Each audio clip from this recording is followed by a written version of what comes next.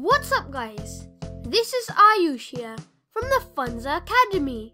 In this video, I'll show you a cool way to do temperature conversion calculations. As you guys know, there are two popular temperature scales. Fahrenheit, named after the German-Dutch physicist Daniel Gabriel Fahrenheit, and Celsius, named after the Swedish astronomer Anders Celsius. Most countries have adopted Celsius as their temperature scale. However, some like the Bahamas, Cayman Islands and the United States continue to use the Fahrenheit, and because of this, many a time we need to convert from one scale to another. Alright, now here is the formula most of us are taught.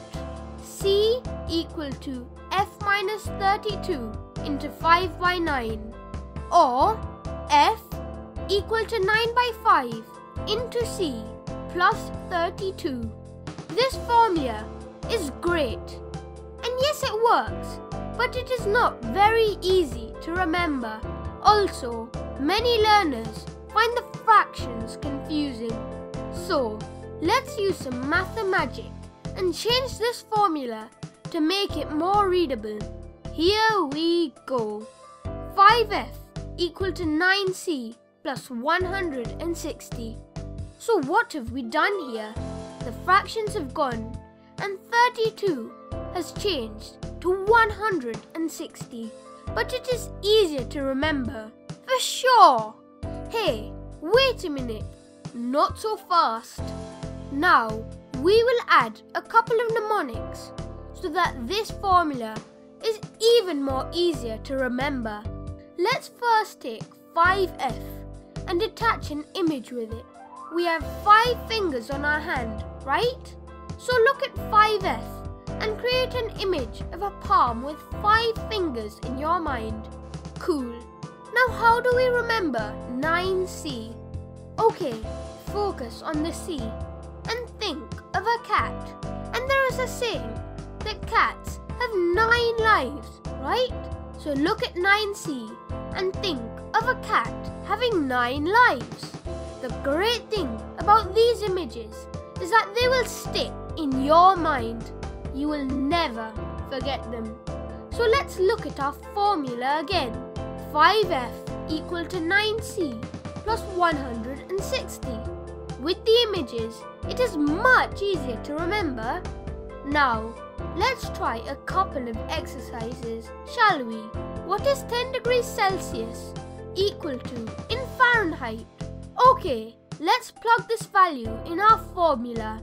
That will give us 5F equal to 9 times 10 plus 160, or 5F equal to 90 plus 160, which is equal to 250.